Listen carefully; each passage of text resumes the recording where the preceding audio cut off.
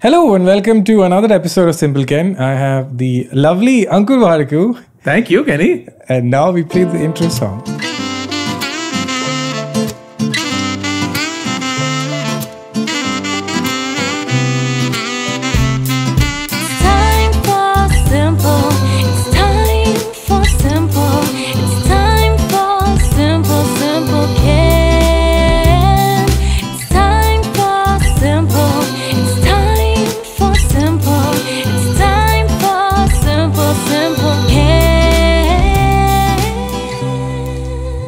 Nice. So we're back from the intro song, and it's really nice to finally meet you and talk to you in person. Yes, in person, and because we live in a content world, this is going to be recorded. Our first interaction together. I think the first interaction we had digitally was I had put a reel up about wasting time or life or something, some parody on something and then you commented. I think that was the first interaction we had. Yeah, I've consumed a lot of your content. I've been a fan for a long time. Ankur, thank you for doing what you're doing. Thank you for saying that. It is a rule on podcasts. We have to say you're each other's fan. That's a big fan of the podcast, big fan of you. That's the rule. You can't just be like, I've seen your work. Yeah. And you can't stop like that. Yeah, you can't stop like big fan. Actually, I've seen, I think from the beginning, if I'm not wrong, you got into the content creation journey during COVID or slightly before that? Well, I blew up during COVID, Got it. but I've been creating content for nearly a decade now. Really? Yes. Oh, sorry, I didn't know that. And so I saw you during the blow up during COVID, and I've been pretty much following. I've seen the When You Should Buy a Car, which is never, and Saving for Retirement, which I'm doing. Which also actually during COVID, I had that whole financial, I need to know more about money phase. And I'm so glad I did. Because as an artist, people kind of be like, I'm an artist. I don't know much about money. This is not my job. And I think it was a wake-up call to know the basics at least. Exactly. And now, so you've written your third book. That's why we have been arranged to meet. But I thought before we get into all of that, me and the few of the audiences who are not aware of Ankur the person. Okay.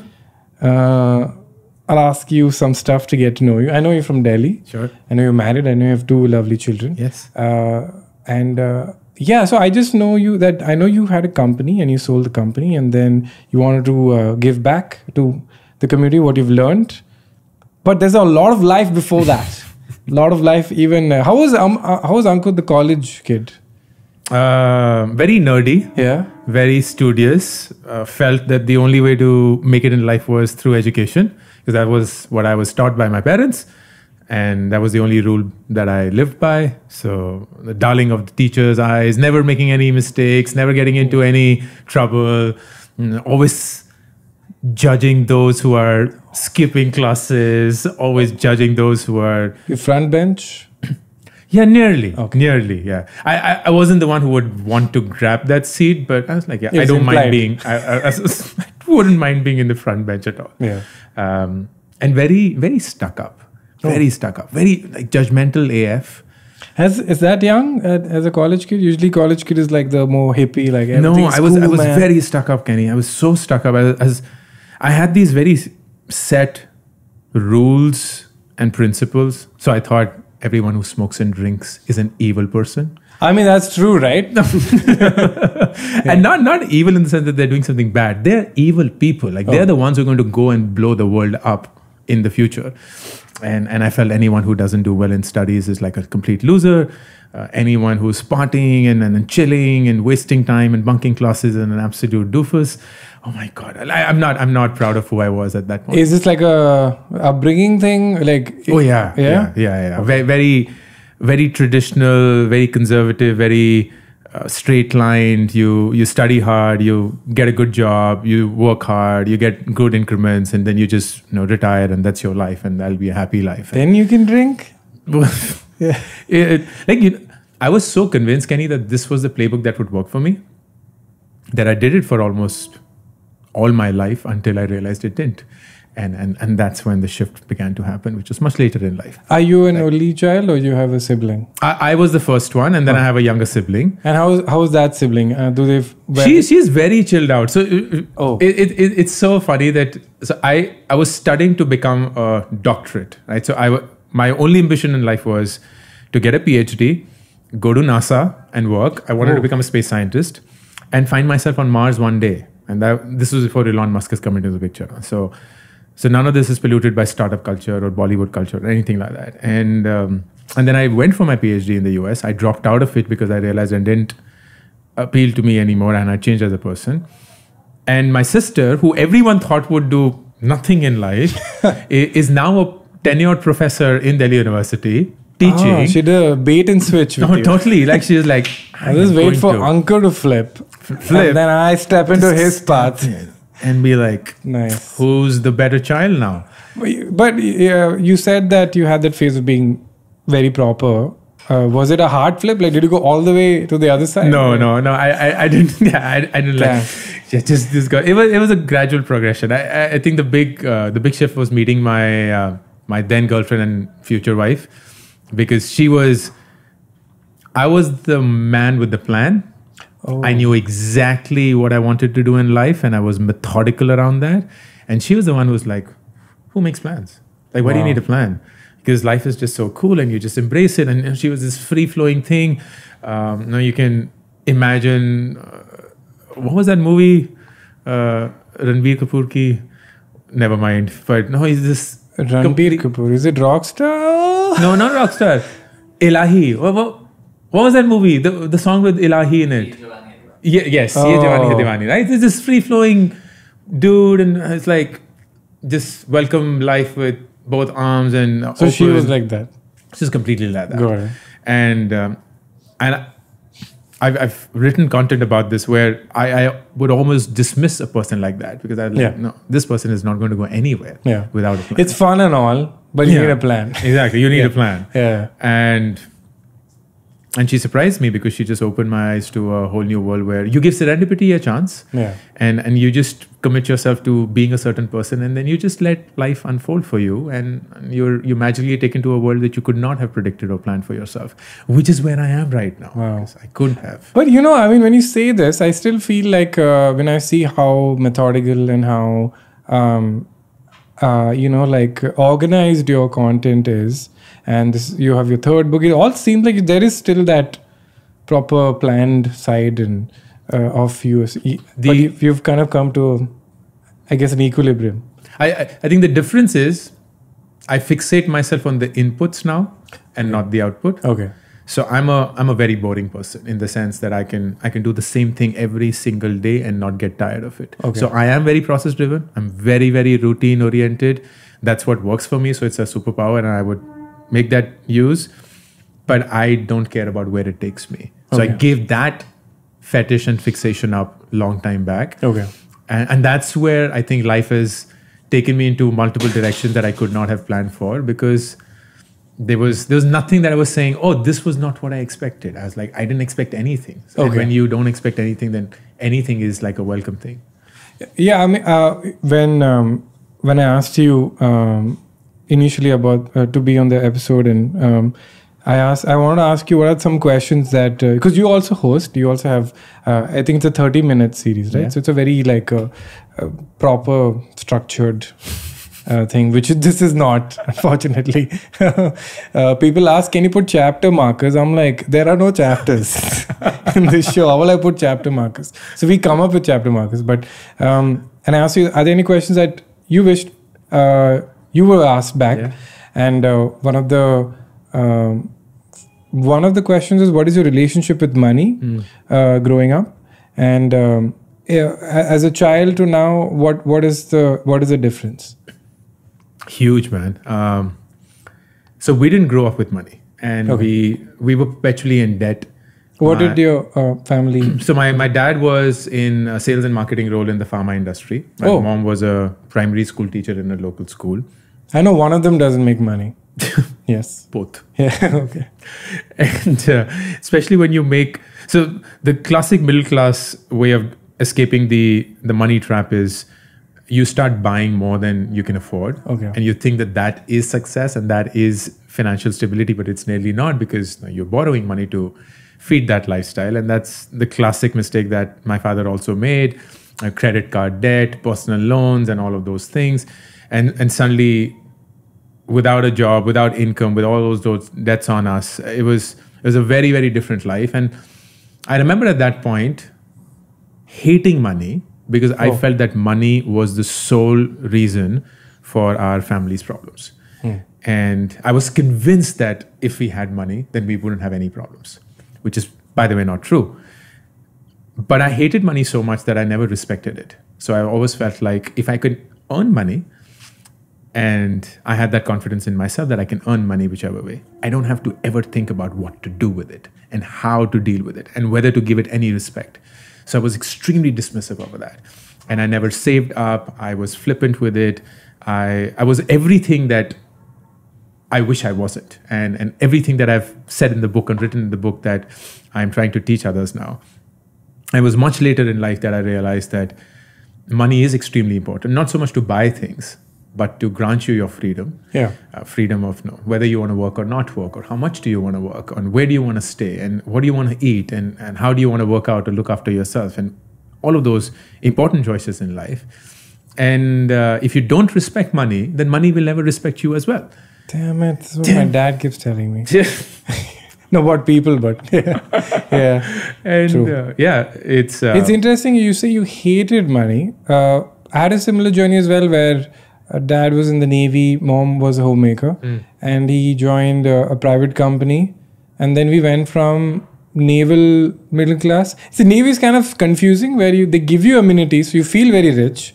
Like they really take care of you. Like we had an Olympic-sized pool in our neighborhood. We had a house, and canteen gives you groceries for $20. Yeah. But same day, you don't get a salary as much.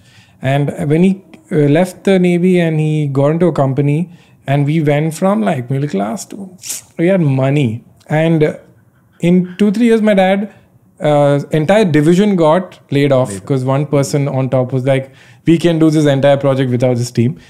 And then we were like poor rich, where my dad bought this big house in Bangalore, but he doesn't remember this, but he brought us all together and said, we can't live the same lifestyle anymore. So he's sitting in this big house, and for the past 3 years, my dad's just buying me whatever I want. Now, and that's when it stuck with me that, it can go away anytime. Yeah. How did you react to that? Yeah, I mean, it's the sole reason I'm anywhere today, because there's that unfortunate insecurity of money constantly. Because I'm like, it happened to my dad. He was absolutely fine. He did everything right. He's an IT graduate, wonderful son, very smart, naval commander, head of some new company that he just joined, and he lost all of it. So then I realized, so you kind of have to have a base sum. Now that's the healthy realization.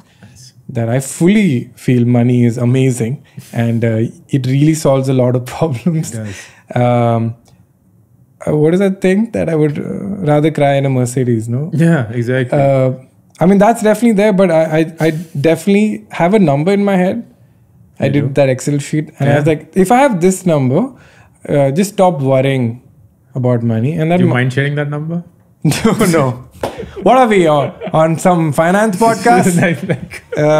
No, I'm South Indian, Ankur. We don't not my DNA. So yeah, it's one of the big reasons I pursued money, because in my head I was like, I can't stress my dad out. He's always stressed. But yeah, and is it more than 10 crores? It's not that. I think it's a couple of things. It's like I need a roof over my head, because my dad had a loan for that big house. So I was like, I need to have a roof over my head. I need to have a retirement fund, because my dad gets a pension. Sure. And I know my yearly cost, so have at least 5 years of it. Sure. I know we'll always make some money for maintenance, but if I just get these things done, right, then you're covered. I can relax. So it was kind of that. But money was a main focus, because I was in I think 8th or 9th, and I'm like, I don't want my kid to ever. But I'm glad my dad kind of had that mature conversation with us and didn't protect us or something. I'm glad he had that transparency and that vulnerability to. I'm glad like he told us, because then we could kind of help him out. But yeah, I don't want my kids to go through that if I have kids someday, you know. Because, you know, my wife is very similar when you were talking about your wife. It's come from a very holistic, loving family. Nice. And money was never...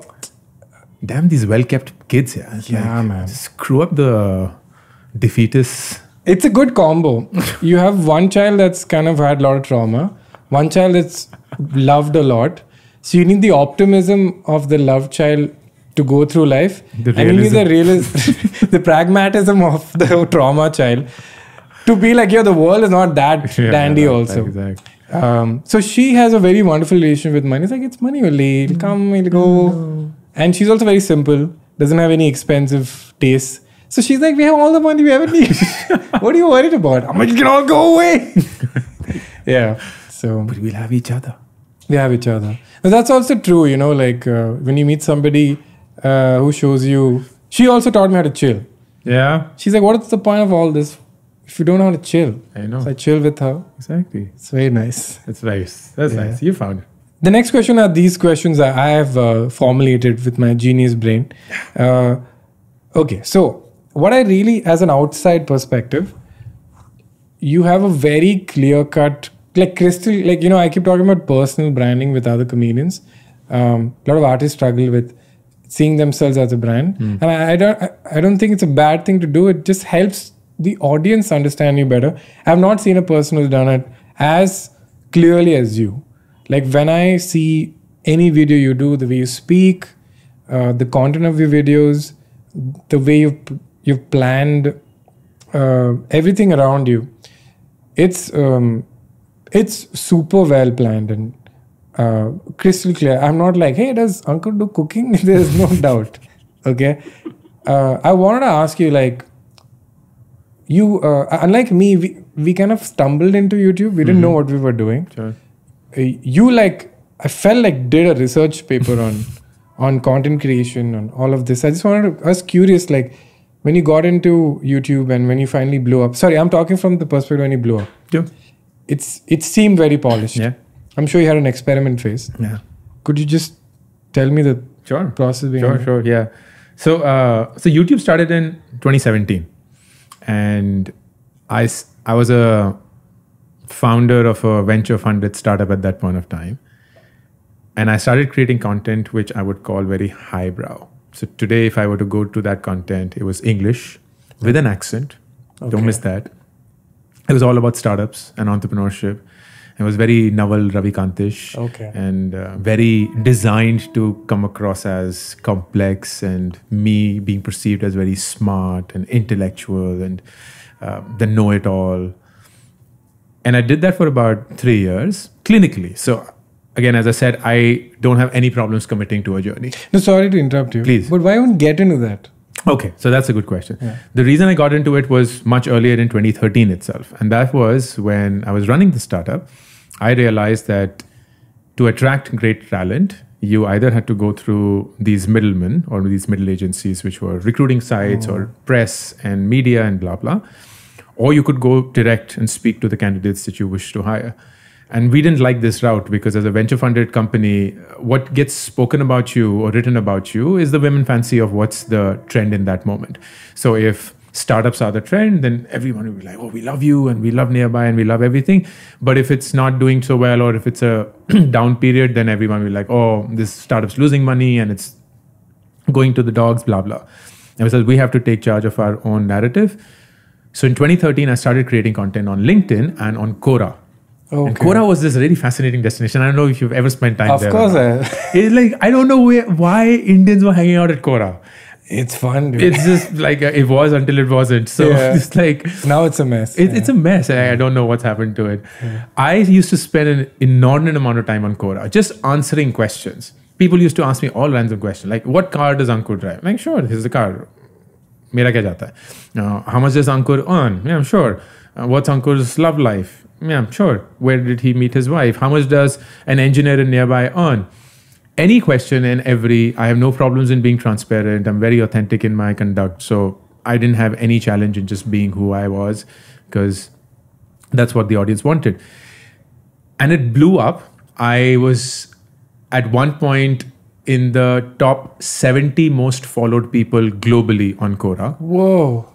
And I don't know how that happened. And we saw this massive influx of talent, queries, and interest coming in, to the extent that So your colleagues in the company were happy with this. They were like, because they were like, we're benefiting a lot. Because this was unheard of in that period. Absolutely. It was creating an employer brand. Exactly. Which was something that Indians didn't spend time on as a company, at least. So my HR was like, no, we're honestly irritated when we ask people, why do you want to join nearby? And they say Ankur Warikoo. Okay. Because that's the wrong answer. Yeah. I was like, no, that is the wrong answer. So please, take them with a pinch of Occupational salt. hazard. They just like me too much. Yeah. But it worked. Yeah. So we wanted to then extend that. And in 2017, funny incident, LinkedIn launched its video feature. LinkedIn until then was a complete text format. And they announced that, hey, we've launched this video feature. And I was like, sure. So now it's going to come to people. And I waited patiently. And it was about 3 months. Nothing happened. And then one day I just wrote a post on LinkedIn saying, hey, Jeff Wiener was the CEO of LinkedIn at that point. Hey, Jeff, what does one have to do to turn on the video feature on LinkedIn? And within an hour, I got a response from a product manager at LinkedIn saying, we've turned it on for you. Oh. I'm like, really? Nice. Like, this is all that it took. Like, I waited patiently and I thought there was some roadmap and some organized plan around this. And this is all that it took. I had to ask for it. And I was reminded of a principle that I live by in life, which is if you don't ask, the answer is always no. True. And it's always been true for me more than anything else. It happened to be a Wednesday, and it happens to start with the letter W. My last name happens to start with the letter W. And I then shot a video, titled it Warikoo Wednesdays, Episode 1. If you don't ask, the answer is always no.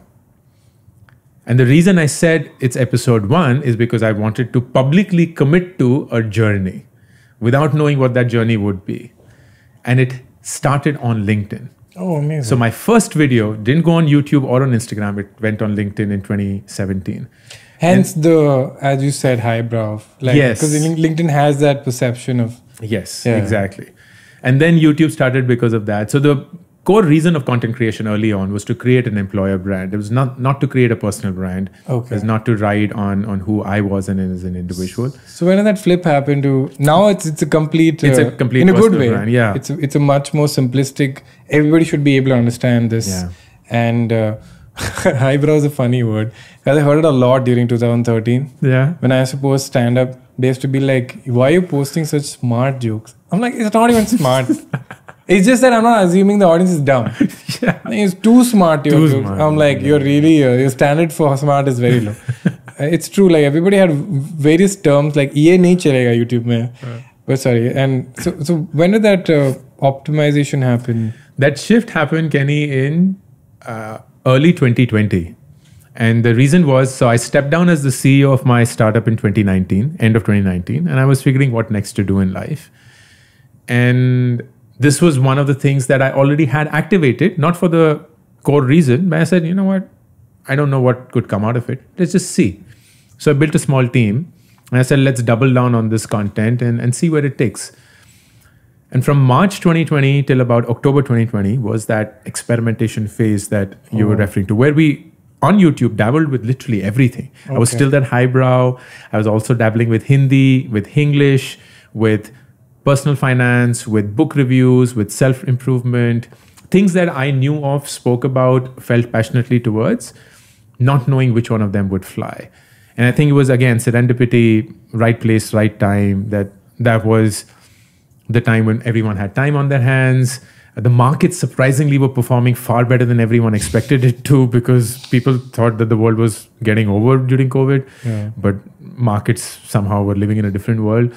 So it just rode that way where personal finance certainly became, at least on YouTube, became the dominant category. You know, you're seeing all of this. but a lot of other people have attempted this. But there's an inherent finesse and clarity.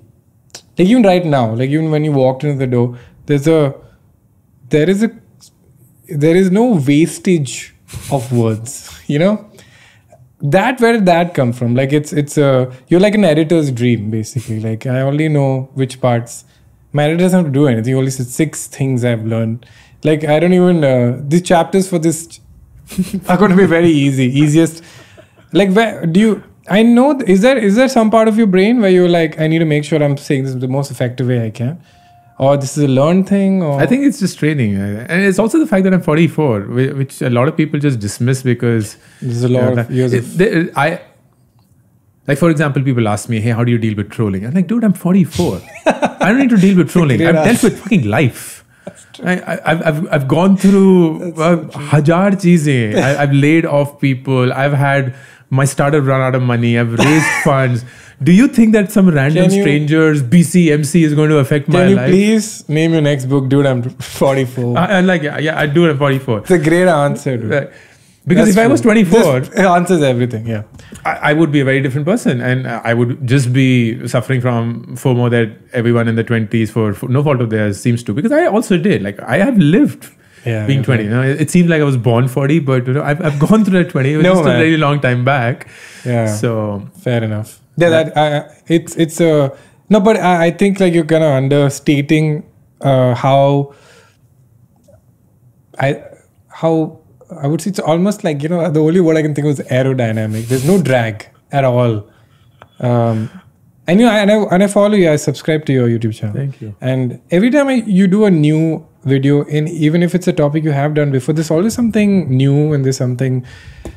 So it's really impressive how you think you're going to stop watching, but you don't. You're like, it's and I've seen your style change as well. I think in the beginning, as you said, it was more to the point. Now we become like, let me leak in my personality into this video. Exactly. Let me put a joke. Exactly. Let me put a stutter in there. Yeah. So it's very nice. Thank you. So actually, I had a different variation of the third question you had asked yourself, which was, is there any particular story or experience that isn't related to business or content creation, but shaped how you do things in life, and not from a success point of view, just as a living point of view, where, I mean, it's one big answer is you're 44, but is there a story or something that kind of had a paradigm shift in how you looked at everything? One story that comes to my mind. So this is my first job out of business school. And there was one subject that I absolutely hated, accounting. I didn't for the love of me understand why the world needs accounting or accountants. And I felt that they just created their own need and they just dumped the subject on us, which I think is true for most people. But as luck would have it, my first project that I get out of, I'm in a consulting job. So you move around projects. And the first one that I get is this really intense real estate company that's setting up a new project and wants the balance sheet and the P&L and the cash flow statement for the next 5 years for this project. And I'm like, fuck my life, right? So now I got to do this. And I suck at it. I get back into my books and I'm reading it, but I clearly know that I'm not doing a good job of it. And my impression, Kenny, of what a manager's role at that point is that the job of me is to do my work to the best of my ability. And then the manager's job is to correct my work, to figure out what the mistakes are, point them to me, and then tell me to correct them. And I will correct them. And that's the symbiotic relationship we have. So I figured, great. And I sent my work and my manager was like, hey, this is wrong, this is wrong, this is wrong, this is wrong, correct it. And I corrected it and I felt really good about myself that I'm doing exactly what I'm supposed to do and he is also doing what he's supposed to do. And this goes on for about a month or so. And at one point in time, he clearly gives up. And he comes on a call and he's like, Ankur, there are still some errors in the work that you've done. And you have to recognize that if I can't trust you, it doesn't matter how smart you are. And that just hit. Because I don't know what world I was living in until then, but now I realize that what I was essentially doing was bringing him down to my level where he has to do my work. And even if my work is flawless, he doesn't trust that. So he still has to go through my work to figure that it is clear and perfect. But that's not the best use of his time. So more than me being smart or hardworking or committed or driven and blah, blah, blah, I just need to get to a point where he trusts me. And trust became a very, very important playbook of my life. So when trust is established, what happens? So it's a very interesting phenomenon based on the culture that you're based in. So India, for example, is, in my opinion, a trust deficient country. We don't trust people easily. Growing up, we're told, dal mein kuch kala hai. There's something fishy. The person is being too nice and too smart. You there's just a want to catch. make money. Yeah, exactly. Right? There's a scheme. There's something out there. Yeah. So you'll be on your guard and you'll all pretend that you're smart and attentive. But what happens in a trust deficient culture is that if you start with trust, which is not what people are expecting you to do, they lose their shit. They just lose their shit. Okay. So here's an example. Everyone in my company gets paid at the start of the month and not at the end of the month. Because I never figured why people get paid at the end of the month. Okay. So imagine, and this happened recently, someone joined on the 1st of April, and the day she joined, she got her salary for April. And this essentially says, I trust you. I trust you to not run away. I trust you to do your work for the rest of the month. I trust you to be the person that I expect you to be. And when people don't expect that and they're not used to it in their normal life, the well-intentioned ones go out of their way to do even more than what they would have done otherwise, because they just feel completely overwhelmed with that level of trust that's been in that. Yeah. That's the superpower in a trust efficient economy. If you're, of course, in a trust excess, which is say a US, whether you trust people or you trust the systems or you trust processes, blah, blah, blah. This is a baseline trust. You do your job. You just do your job, right? So people just trust you. It's like the train will show up on time. Yeah. There's no surprise if it doesn't or if it does. So I feel that it's a superpower in a country where there's this trust efficiency. And this is why when I ask people, hey, what's the most trusted brand in the country? And people are like, Tata. That's great. Do you know how that works in our head? Because in our head, we trust that brand so much that we are ready to buy namak from Tata, cars from Tata, hotels from Tata, airlines from Tata, steel from Tata, schooling and education from Tata, chemicals from Tata. Like they have no business being in all of these businesses. They clearly can't be the expert in all of this. But the reason why they even chose to do so and have this conglomerate view is because trust adds superpowers to your selling abilities in a trust efficient economy. And that's why you will see a lot more of these enterprises in cultures such as ours than in the West. Like in the West, name a conglomerate. After GE, people will be unable to. They don't know. They're vertically specialized players. Because people ask, hey, you're making these super awesome electric vehicles. Do you have the expertise to do so? Oh, if the answer is yes, that's the only reason I'll consider you. Otherwise, you have no business being there, bro. There are better players. It's interesting because I had this realization about trust in relationships, like in my dating life. And the outcome of that was, I think I was so busy trying to establish baseline trust, and I'm not blaming anybody. I think I had issues. But when you finally get that baseline trust of like, again, I'm just giving examples like, oh, you won't cheat on me. You will have a steady emotional state every day, which is a blessing for both parties. And if I communicate a need, that will be heard and listened to. And our priorities, which we share with each other, are going to be respected consistently. And we won't take each other for granted. The baseline. Then I realized, then you can truly experience the fruits of relationships, which is like, hey, should we start a family together? Should we invest in a house together? Should we, now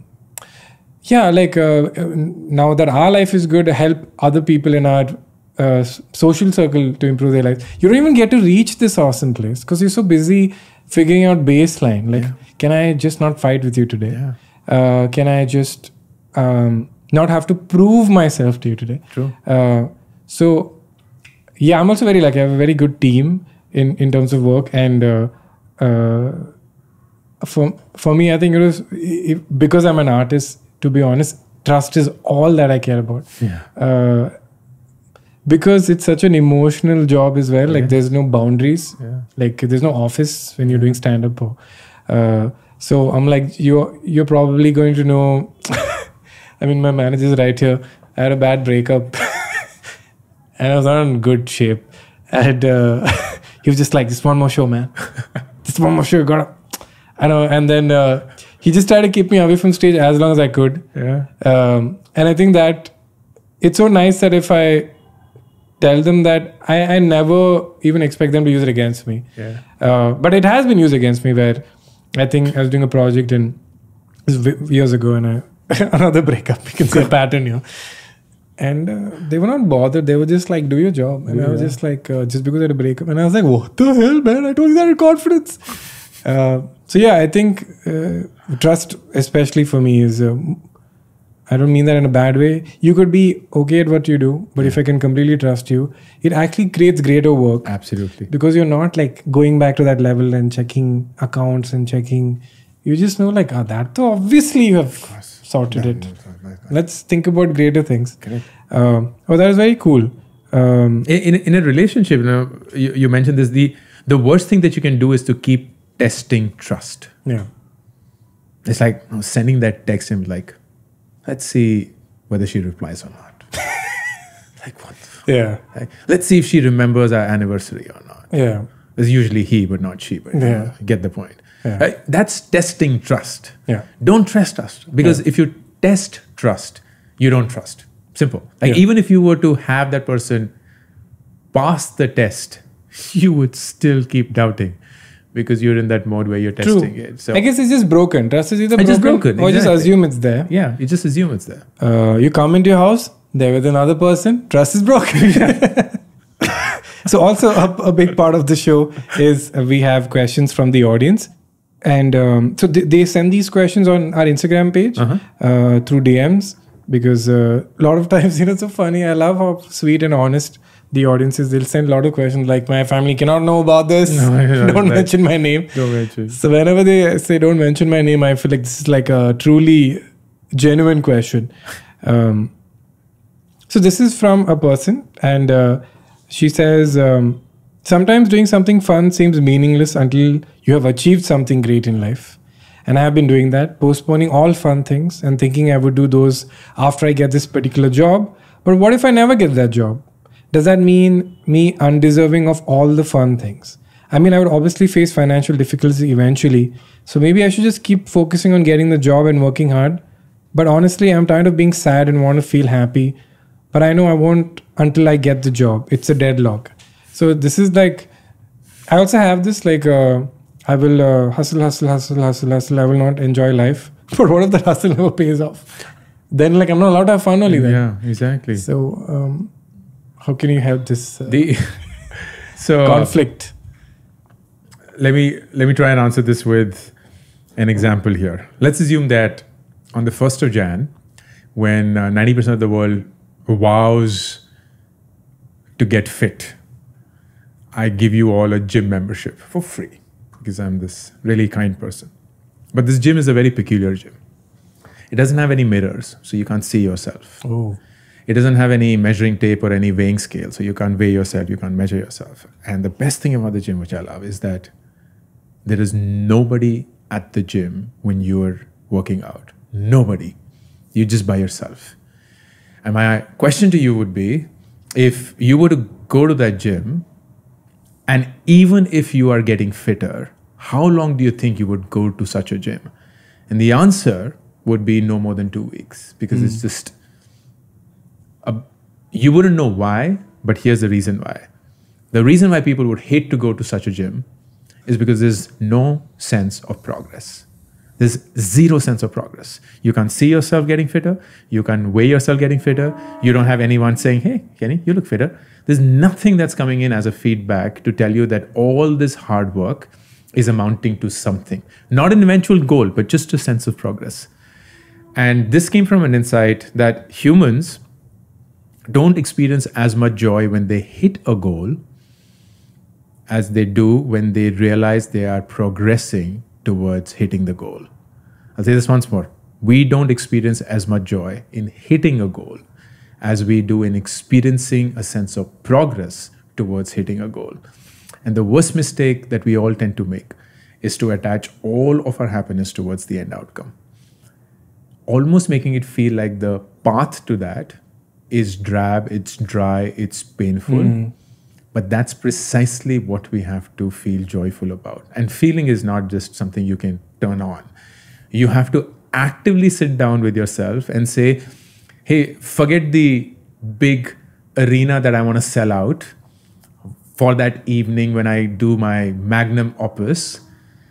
How does the journey of writing that content for that evening become joyful for me? What can I do to make that piece joyful? Because if I do that actively well, of course I'll feel joy when that evening happens. But every single day that I feel that sense of progress, I will feel good about myself. I'll actually feel great about myself. Yeah.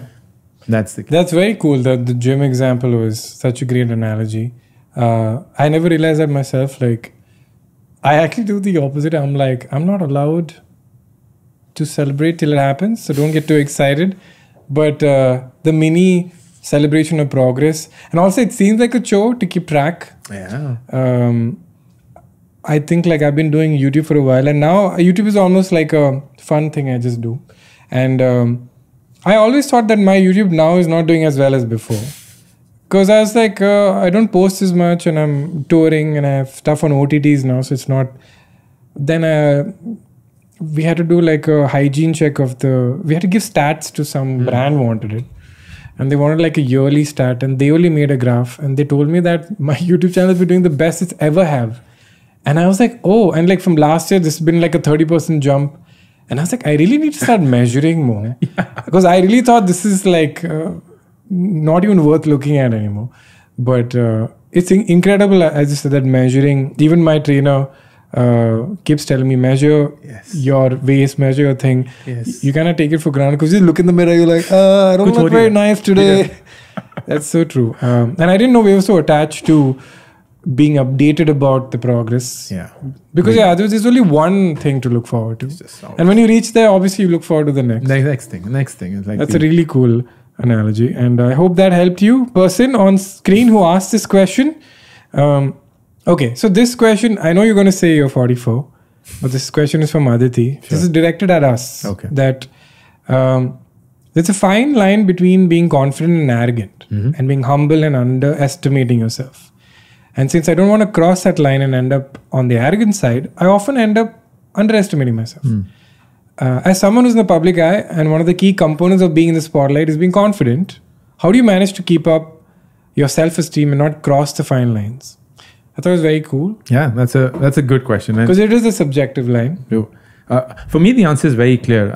I believe confidence is your ability to process something objectively without being attached to your own opinion. So if in this conversation, Kenny's like, no, I have a different point of view. Here's the reason why I have this point of view. What do you think about it? And I'll think about it as like, yeah, you know what? It makes sense. I think you're right. Or at least it's worthy of giving it a shot or a thought.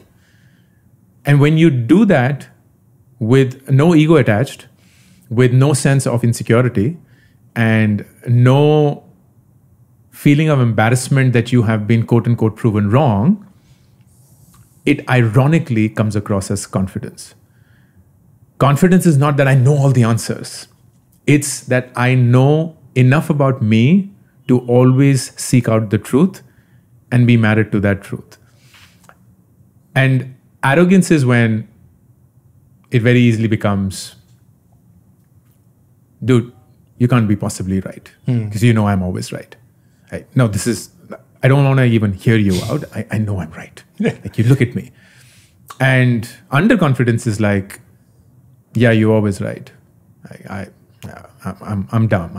I'm stupid. You're right. You're right. Yeah, you're always right. And neither of these two are helping because they're essentially either blocking all channels of learning or bringing in all possible shit, including noise. What you ought to do is have the ability to at least hear noise and be like, hey, this could be a signal. And let me just absorb that and see it on myself. And I trust my capability and my agency to make sense of it. That's confidence. That's how a top 70 Quora celebrity answers. That is such a perfect answer. I really liked what you said, that confidence is having an objective perspective on things without your ego. Yeah. That's really cool. I never saw it that way. I kind of just saw that as confidence, somebody who's just like, even if they're wrong, they're like, it's cool. But it's also true that you can process things very objectively. You can process. Yeah. But it is, I mean, you are saying objectively, but someone's objectivity is also very subjective. It is also subjective. Something I've heard on the grapevines is like, the entrepreneur, who said this? I saw a clip. You might know who said this, but basically that in India, if you're an entrepreneur, humility is more encouraged than being lavish. Like Narayan Murthy's approach of hashtag Tata versus Ambani. Yeah. So like, is that something you struggle with? Because as you said, if you asked me how much money is that figure, and I'm very scared of talking, because in South India, that's a big no-no, dude. In South India, you have to appear as poor as you can. Yeah, I know exactly. But yeah, so is that something you struggle with? Like, again, your answer was pitch perfect and beautifully. Like, if I have to transcribe it, I can put it on in a book, which we'll come to in the next question. Is that something do you stress about that at all? Or no, I don't, because for me, it's very clear, Kenny, that a personal brand is not about the right or the wrong personal brand. For example, you have enough and more cases where people will be like, what kind of people are this generation following? Why are they following this loser? Why are they following this show-off person? Blah, blah, blah.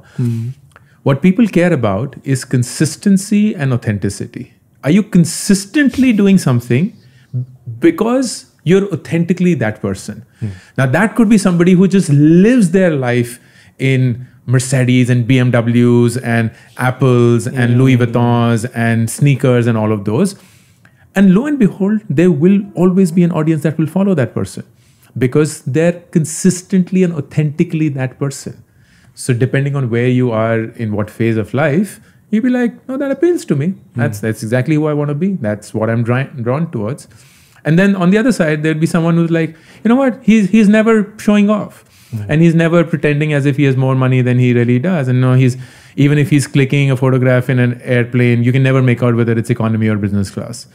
I'm not pointing to anything. Just zoom into your face. So you can't see the cushions. Yeah, exactly. Like there's no Air India orange. Nothing. So and if they do consistently that and authentically so, then there will always be an appeal to that. When you're living in a country of 1.4 billion people, irrespective of what you do, if you do it consistently, you will always have an audience for it. Always. Which is why shit also has an audience in this country. And in equal measure, class and intellect and whatnot. Any filter, 1.4 billion will always have a mass. Like I was telling this to somebody, there are 450 million people who visit YouTube every month from India. 450 million people. Where are the views, man?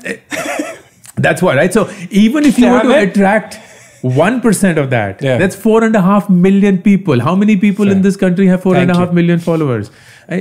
So it's just 1% of the entire population that comes through. So even if you were to make shit, you'll be attracting 1%. Like it's easy. Can we use that to make people who are watching and not subscribe?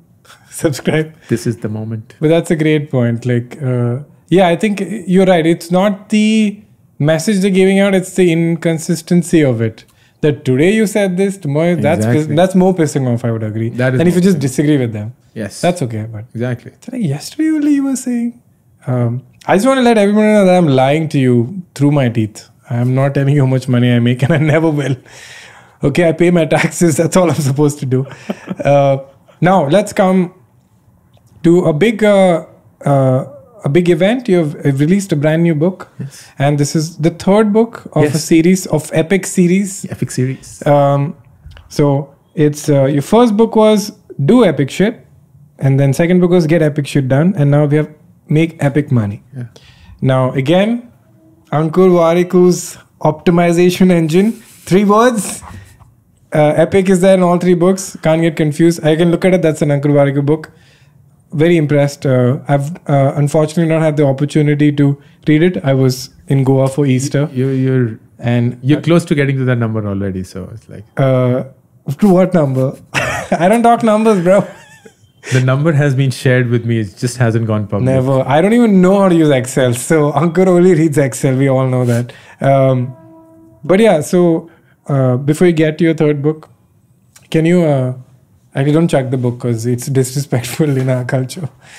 Thank you, Vivian. Keep the book here. It's very cool. And it has the same design language as your other books as well. Yeah. I don't know why I did this. I just put it down. Okay. So before you get to this book, was there a roadmap for these 3, or you went with the first book and you're like, I like where this is going? Yeah, that's exactly how it happened. I went with the first book with the plan of only having a first book. And then my publisher at that point was like, hey, when's the next book coming? And I was like, what? Yeah. Next book? We never talked about it. Classic publisher. Yeah, exactly. And she's like, well, how many videos do you release on YouTube every week? I'm like, 3. Like, okay, how many reels do you produce every week? I was like, 7. Like, so you don't think you should be writing a book a year? A book a year? So a book a year. A book a year is my commitment. Okay. And that's the process that I've set myself on. Jesus, a book a year? A book a year. Damn. So it's been 3 years and 3 books. And Amazing. The next 2 books are lined up already. Oof. Really? It's lined up? No, in the sense not written, but I know what they will be on. So you're currently writing, we're already in April, Ankur. I know, if you don't mind me sharing, do you have what is your schedule for this? It's a crazy schedule. No, so the book gets released every Jan. Okay. And it's written in the month of May, June, and July, edited in the month of August and September. And then final works happen in October before it goes into print. Jesus. That's like the clockwork. Wow. Yeah. And what is the... so the first was do epic shit. Yes. That is more of a philosophy. That was just my thoughts compiled. And then Get Epic Shit Done was the top 36 questions that people often ask me. Anything under the sun, my responses to those. So that became like a answer key to life. And then I have money, followed by career, followed by relationships, which will then make it into a 5-book series that I hope that every 20-year-old could be like gifted on their 20th birthday. It's like, hey, these are the 5 books that will take care of you this decade. Very cool. So that's like the overarching season arc. Yes, that's like the season finale. Amazing. And what are the types of book you do, like consuming? It's 100% nonfiction. Okay. But there's no specific genre within that. So I love history. I love self-help. I love business. I love autobiographies. But anything that flows. I'm consuming spirituality a lot right now. And I usually read just 1 book a time. I haven't yet got to reading 2 books or 3 books at the same time. You're not poly with books. No. Monogamy. Just very, very committed at that point, at one time. Yeah. But I really love reading books, and that's a daily affair. So like when you approach the subject for the book, I mean, you've laid it out, but there's so much, don't you get like fatigue about like talking about so many things? Like how do you bifurcate? Like, is there like, for a book, I think this is the right approach. For a video, this is the right approach. For a reel, because these are all topics that I have very common Venn diagrams. Yeah. How do you no, this is for the book. I can't do this on video. Like what aspect of the book writing process you? So the book is written with a very clear reader in mind, and it's somebody who doesn't read. Oh. So I'm not writing this for readers. In fact, all of my 3 books will be very disconcerting for an active reader because they don't follow any structure. It's almost like challenging the set notion of what a book should be.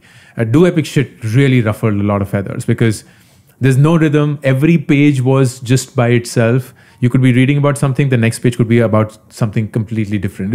Think of it like a compilation of tweets, randomly thrown in. Got it. And what it does is it appeals to a generation that doesn't read as much. They have the attention span of a goldfish, but they like that. They're proud of it because they want to be very quickly consuming something and still seem knowledgeable about that. They love their books to be Instagrammable. They want to feel a sense of pride in reading a book, but not be committed to finishing a book. Fair. And the book ought to then give them that flexibility and almost that leeway and freedom that, you know what, even if you were to drop the book at any point, you'll still have something that you would have taken away because there's no story attached to it. There's no rhythm to this book. So when you, just that last point, so how do you achieve that? So in your one page, you have to be like, if this is the only page they read. So it's not always in one page, but it's like in a few chapters. Yes. Yeah. So this chapter will be like, in this book, the chapter is at best like 5-7 pages. So you're like, if they just get this chapter, they will still I've get done my something out job. of it. That's it. That's it. In just that, like, and every chapter is independent. There's no interlinkage. It doesn't assume that you've already read the previous chapters. So you can go like to the middle of the book. The middle of the book, start from there, and you'll still know exactly what you need to do or need to learn. Do you have, again, you had an interesting point before about generations, and I just had to ask you. Please. Now, you're 44. I'm sure you interact with a lot of, I'm 33, so I don't know how annoying you find me, but do you meet, because there are some insanely brilliant creators who are like children. What have you observed with generations, in India specific, at least? I don't think it's a geographical distinction at all, but Yeah. every youngster, and I qualify youngsters as people in their 20s, but everyone else is also, no? So you're clearly old. I'm old. You're almost there, retirement planning. Which Yeah. I'm glad you mentioned, because seriously. Those would not be words uttered by any 20-year-old. Like they'll be like, Dude, as 25, I wanted to stop working. I was like, there's a way out of this, right? there has to be. Someone give me that way. Yeah. The big distinction, and you would have seen that crossover. I certainly felt it on just one side. When we were growing up, 1980s, 1990s India, we had no choice but to wait for everything. Everything was a wait. So you wanted to watch your favorite Hindi movie songs? Well, yeah, Wednesday, 7 p.m, Chitrahar. That's the only slot. And if lo and behold, there was no electricity that day, next week.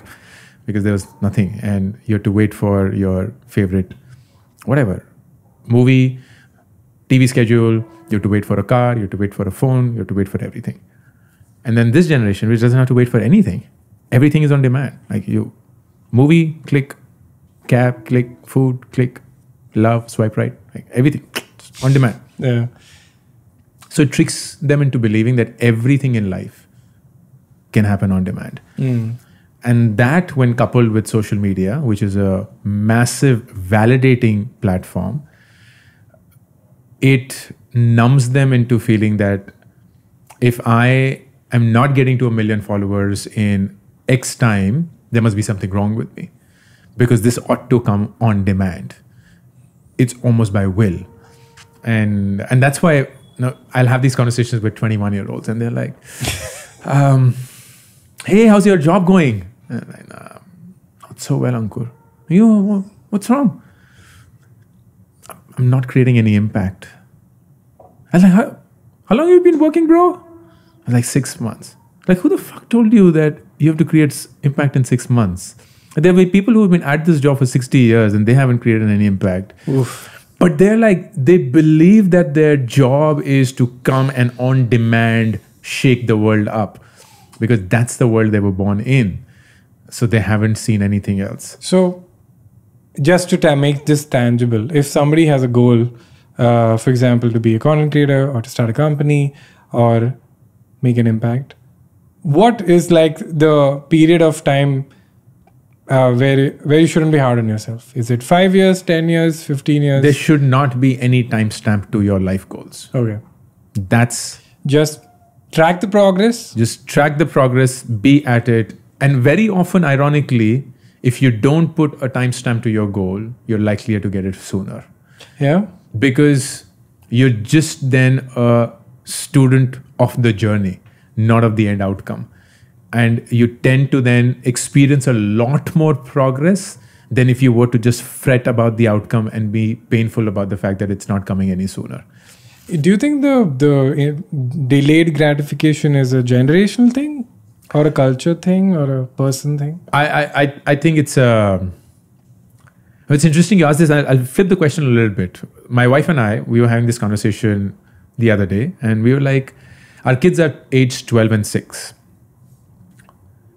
both my wife and I, we worked intensely hard for the first 40 years of our life. And we now have this beautiful life, which we ourselves envy in many ways, and we're supremely blessed to get. And we were sitting and thinking, hey, what does that mean for our kids? Yeah. So Vidur, our 12-year-old, he saw a little bit of our hard journey, say about 3 years. Let's assume that by 5 is when they start to interpret things. Our daughter Uzma was 6. She's seen shit, like nothing. So if I were to ask you, hey Uzma, what do you think a successful life means? She'd be like, oh, you work from home and then you just go down and you shoot some videos and life's cool, bro. True. That's exactly what hard work for her is. Her definition of hard work is me sitting on my emails for half an hour a day. She has not seen the grind. She has no idea what that grind is. And then they go to a great school. It's all bloody air conditioned and blah, blah, blah, blah, blah. So there's no sweat in their life. There's no sense of what is physical labor. She won't even read your books because she's like, you can just tell me. Yeah, exactly. Dad, Right? you can just tell me what's there. They're like summaries of this stuff. Like, or I just hear this, like I'm so over you. But will this be something that we are okay with or not? And at least my stand, she had a different stand from me. My stand was that progressively every generation does not have to work as hard as the previous one. It's just by design. We didn't work as hard as our parents did. And our kids will not have to work as hard as we did. And that should be okay. As long as we set them up for dealing with adversity. That's the only thing you're optimizing for. That they should know how to deal with a setback and not lose their shit. But beyond that, they wouldn't have to work as hard as we did to get to the same point or even beyond that. And by that same measure, if there is a generation that is being raised with a sense of ambition and audacity that we find is too impatient, you know what? They'll actually benefit from that. Because they will be able to get to a point where they'll retire by 40 and they won't have to work till 60 because the world's changed and opportunities are lo and behold, and they have far more at their disposal to make that thing work for them. So don't be dismissive just because you had that the only way of living life. They needn't. The world's changed. Or you could create artificial scarcity and pretend like you're poor and don't give your kids anything. And then when they're 18, be like, hey, psych, you can go to any college you want. Yeah. Like, yeah, because this is honestly something that's like the classic parent move. I tell Tracy all the time, like, we can't be this comfortable when we have kids. She's like, what do you mean? Like sometimes when I have like a work gig or something, they give us like business class tickets. So then I'll get Tracy one. I have just revealed I spent money. But anyway, I'm like, if we have kids, we are not going in even economy premium. She's like, why? I said, dude, you can't have a kid's first memories be in a plane getting a gourmet meal. It has to be like, I remember being in a train and you know, like pining for the guy to walk by, and then you have to get his attention, and then he gives you food, and then he might not have what you want, and that's a beautiful thing. And I do feel like there's a point at which that's too comfortable. It's not good for you. And as you said, you've rightfully reached this point. But so my there's a family member, I won't mention who. So no, please do. So she's like a younger one, and when the siblings were much younger, they had a scooter. So both used to sit in a scooter, parents used to sit in a scooter. Now they have 4 cars. And I caught her saying that we're going out to the mall or something, and she was like, which car are we using? And then they were like, this one. She's like, great, because I hate the other cars. And this is from somebody who just a few years ago, they had a scooter. And I was like, there's no silver lining to this at all.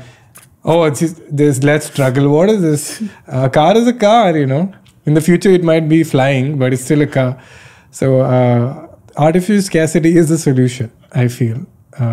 Just hide your money from the kids. Mm-hmm. And when you feel like they have good character and they appreciate money, you're like, here you go. When you're 18 and your brain can fathom it, totally. Don't deprive them of opportunities. We just won a lottery. Yeah, we just won a lottery. Exactly. Hey, your mom just remembered her net banking exactly. password. Yeah, exactly. We That's have right. not. No, all those shares we had in demat, like no, we just did, and no. OTP we found. That MRF. Have you seen that MRF video? Some guy, MR, he calls up and says, He has like my Dadaji just bought some insane number of shares, and no, I don't know what to do with it. and he said some 10,000 and the crores. calculation ke hisab se, no, you were like 160 crores or something. Oh. And then he cuts a call, no, And randomly. then like, okay, done. I'm Mr. Sharma? Mr. Sharma, he just cuts. He's like, oh, shit, I want 160 crores. because Mr. Sharma clearly has a job now to do. Like he come here. Yeah. No, yeah. I'm not joking, by the way. I really feel. It's Kenny Sebastian, the parent. Yes. Okay, I think that's a great point to end the show. Thank you so much, Ankur, for coming. Thank you, Kenny. On the show, and we spoke some stuff, and I'm very happy we have chapter markers for the show. And also, please see, he's already sold 150,000 copies. So just do it and buy one more copy. Might as well, instead of getting FOMO. Thank you so much for coming, Ankur. It was an awesome conversation. It's great to know this side of you as well. Thank you, Kenny. And really amazing, succinct answers to everything. And thank you. My editor is saying thank you to you. And if you want to listen to this podcast in the audio version, you can on all podcasting platforms except Doordarshan, because we've said little dirty things. Did we say any? I don't think we said the F word today, right? I did. We said, oh, then we can't be on Doordarshan. Damn it. Yeah, sorry. But all other platforms is there. And your questions are very important to us. You can ask it on the Instagram or on the YouTube comments with #SimpleCare. And again, please give a warm welcome to Ankur into this universe of SimpleCare. It's nice to meet somebody and have such a in-depth and layered conversation. And please tell us what parts you liked. And if there are any more questions, we'll call you back, Ankur. I guess I have to call you every year now because you're going to have a book every year. Yeah. And sign up for it. Yeah. And you know what? I also talk about finance. It's about time. South Indian finance. How to gently tell your relatives how much money you make. Yes, exactly. Like this range, yeah. Yeah. You work in ranges. I think there should be a Excel South India version. Yeah. Which doesn't work on specific number but ranges. Yeah.